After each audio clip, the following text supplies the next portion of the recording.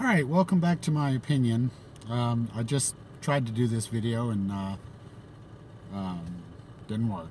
I don't know. But anyway, this video is going to be about Caribbean cruises and if they're safe or not. My opinion, no. If I was going to do a cruise, I'd probably want to do like Alaska or something like that. The problem with the Caribbean, the cruise ships, and I'm not talking about COVID or anything, I'm talking about crime. A lot of people would be surprised to learn that the islands in the Caribbean, and not just Jamaica, your typical Haiti, of course, Dominican Republic, but islands like Saint Maria, I think that's what it's called, and many of the others, have crime. You know, what you see at the resort, when you get off the ship, the cruise ship, and you go to the resort, you're going to an area that's safer, protected. It is by the locals, keep that in mind, where the rich, fat Americans get to see the best of. You need to keep that in mind. What a lot of people do, and I have friends that do this, they'll go off the resorts and go into the local town to see the culture and everything. And I get that. And I would like to do that too, but I would be very weary of doing that. You have to remember, to a lot of these people in these countries, in these islands and stuff in the Caribbean, we are rich, fat white Americans. Even though you may have worked for Ford and been saving for this for a year, to them you are a rich, fat white American. Okay? And there's a lot of hatred. A lot of, they look at us, especially when you're one of those people that's complaining because you're sending your pina colada back because it doesn't have enough pineapple juice in it.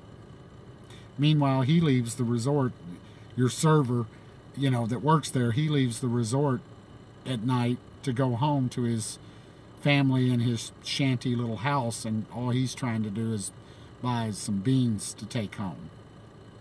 Because I guarantee they're not paid very much at all. It's the reason why they use the locals, to pay them almost nothing. You just need to be aware of where you're at, where you're going, and understand that at any given moment, a coup could take place. I mean, look at Haiti. And suddenly you're in the midst of a revolution. And people start storming that resort hotel. And this has happened before. And start robbing you, or worse. A lot of resentment by these people, okay? And that's not saying anything bad against them.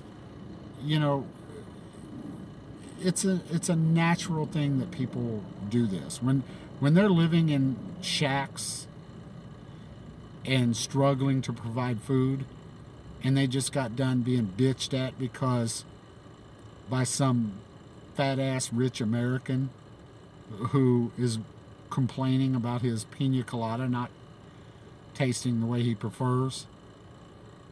I mean, and these cruise ships, if you think you're safe on cruise ships, you are not. Stuff happens on these cruise ships all the time, and the cruise lines hide it. They get busted for this all the time. People fall off ships. All you got to do, rob somebody and flip them over the rail in the middle of the night. They're gone.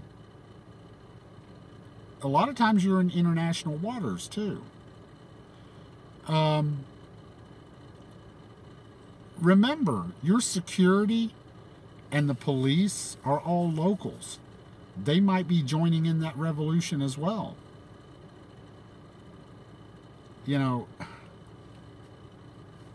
You're probably safer on the cruise ship than you are in the little local town, the resort that you want to get off and go explore.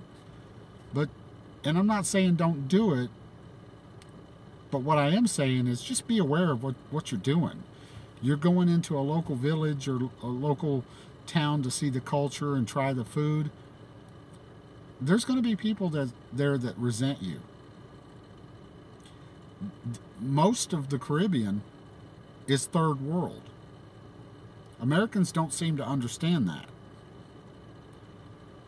And you just have to understand a lot can happen. A coup at any given moment, a revolution could take place. This stuff happens all at once. You know, a lot of people don't even understand Puerto Rico has a lot of crime. And that's, you know, a province or something like that. It's not a state. I think it's a commonwealth. I'm not sure. It's something like that to the United States. But there's a lot of issues and a lot of resentment. You just need to be aware of that. I've got friends who went to Colombia off that cruise ship. Venezuela. I'm just like blown away that you're going to do that. I mean, these places, look at Venezuela. I mean, wow. You'd have to be insane to get off that ship and go to Venezuela in this day and age.